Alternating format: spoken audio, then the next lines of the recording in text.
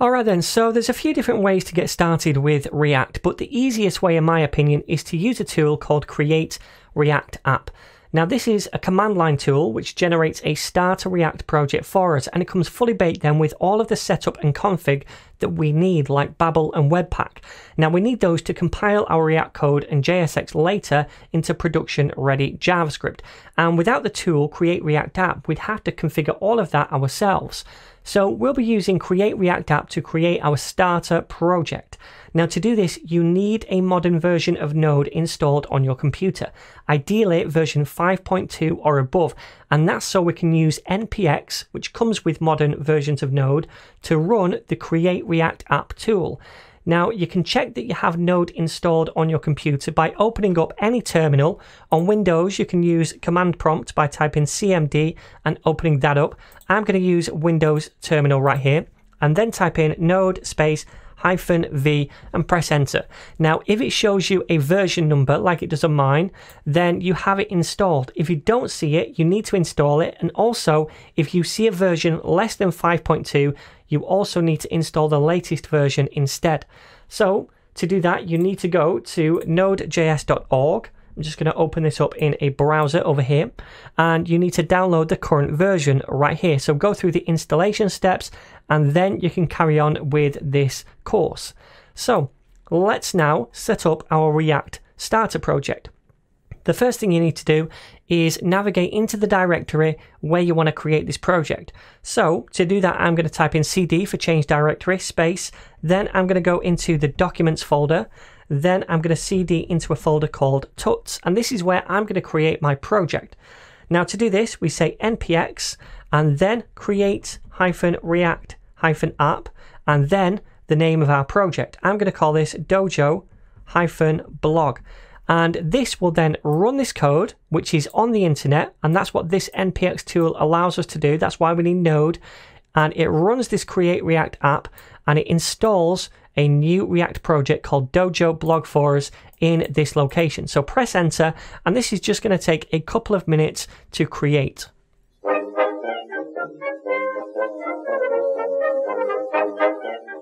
Alright then, so once that's done, we can cd into the new project directory, which is called Dojo Blog in my case. And then I'm going to open this up in VS Code by typing code space and dot, and that opens up VS Code in my current directory right here, Dojo Blog, so the new project. So this here, my friends, is the starter project created by Create React App. So when you first look at all of this, if you're new to React and you open these different folders and you see all of these different things, you're probably thinking, looks a little bit complicated. But believe me, once you start working with React, it really is pretty simple. Now, I'm going to give you a brief overview now of what everything is, but don't worry if you don't understand everything 100% right now, because as we start to work with React more and more, it will just kind of fall into place. But let's start with the Node modules. This is where all of our project dependencies live, including the React library as well. And any other package or library we need to install for the project later on is going to live inside this folder. Now, you don't really ever need to go inside this folder. Just know that it's there and it's storing our dependencies.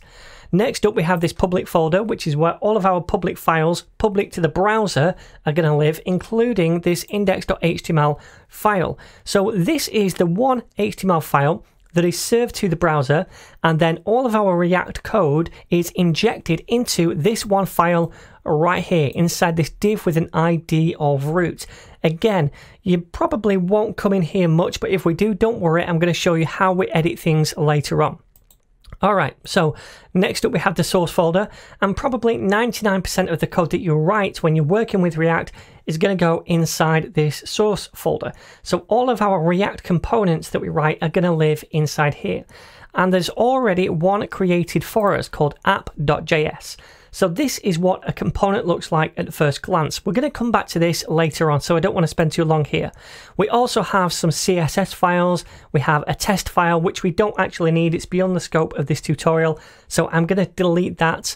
We also have this index.js file, and this is the file that kind of kickstarts our application. So this file is responsible for taking all of our React components and mounting them to the DOM. You see right here, it's taking our app component and it's rendering it to the DOM, and it does that in that root div. Remember, if we take a look at this again, we see this has an ID of root, so that's where it's rendering our app component, which is over here, to the DOM. All right, so now if we move on, we have a logo which is currently being used inside app.js, inside that component. This one is report web vitals. It's kind of like a performance file, which we don't really need either. So I'm going to delete that. And because we've deleted that, I also need to delete this import right here inside index.js and this thing down here. Okay, so make sure you delete those as well. All right, so at the end we have setup tests, which again, we're not going to cover in this tutorial. It's kind of beyond the scope. So I'm going to delete that as well. All right, so inside the source, that's where most of your code is written, all of the different components, and the index.js file. This is what kickstarts our app. And by the way, this thing right here, react.strict mode, that means that React does additional checks during development, and it gives us warnings down in the console if there are any warnings to report. All right. So that's the source folder. Again, we'll come back to all of this later on. Now we have a Git Ignore file, just in case we're using version control with Git. And then down here we have these package files. Now this one right here, package.json, does a few things.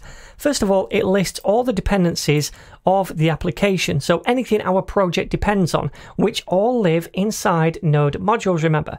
So right here, these are the testing libraries. We have React, React DOM, React scripts, and Web Vitals. So they're all the dependencies. And then down here we have some scripts as well. So we can use these scripts to do things like preview our application in a browser on a local server, or build our application for production, or test our application, or eject the Webpack file. Now, I'll show you exactly how to do this in a second. This is used to build the application for production, and these are kind of beyond the scope of this tutorial, so don't worry too much about them. So that's kind of like the project overview. And again, please do not worry if that kind of went over your head. It will all become more clear as we progress through the rest of the playlist. So now what I'd like to do is show you how to take this starter project and preview it in a browser, which is going to be really important as we start to develop the project. We want to preview as we go along. So to do that, we need to open up the terminal. So go to terminal and click on new terminal. I've got a shortcut, which is Control-T.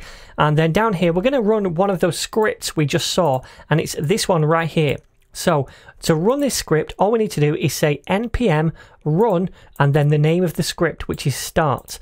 So I can come down here and say npm run start.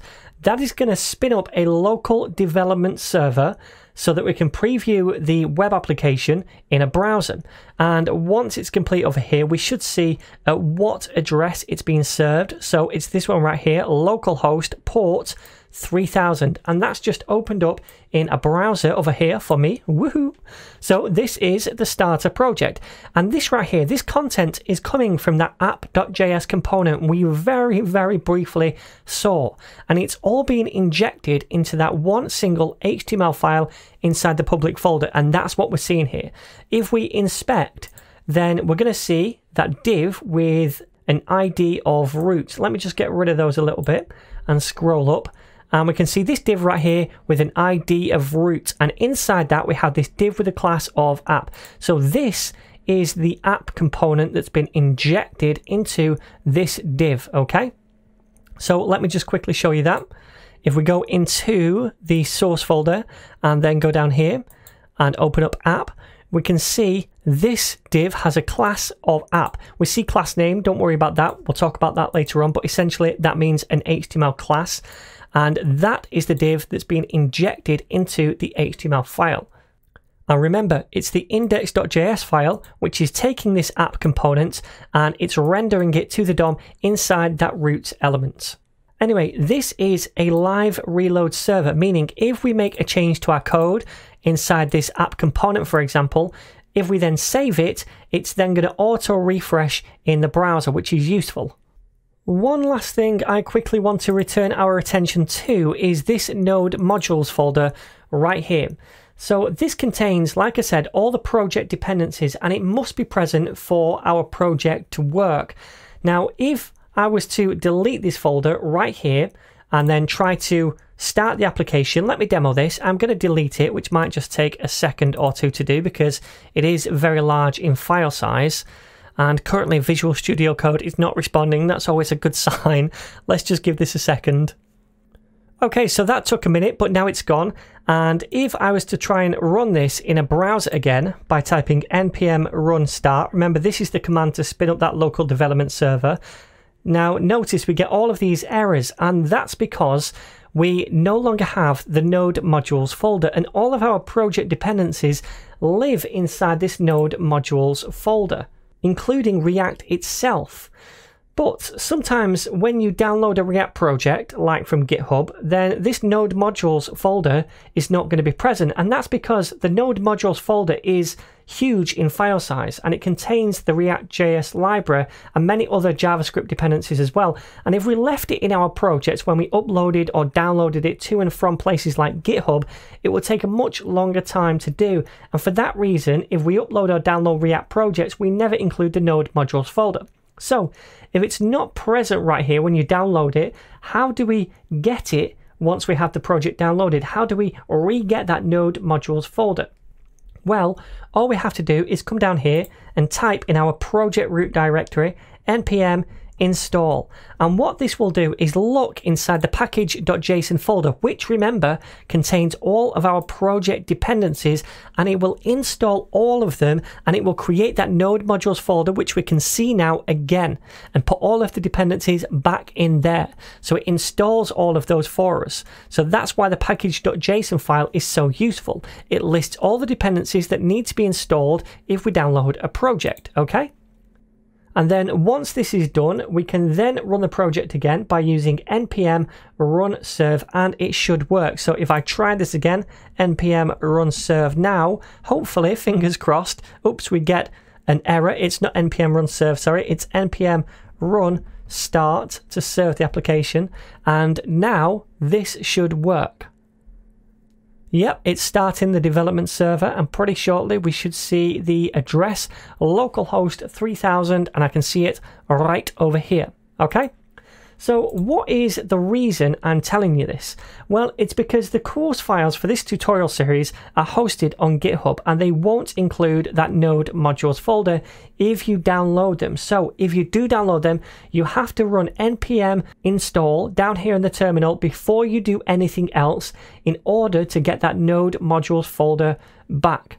So I know this was probably a pretty heavy tutorial which covered quite a lot, but if anything did go over your head, I promise you as we go on, it's all going to click into place. So next up, we're going to take a look at components, including this one right here, and how to create templates in those components.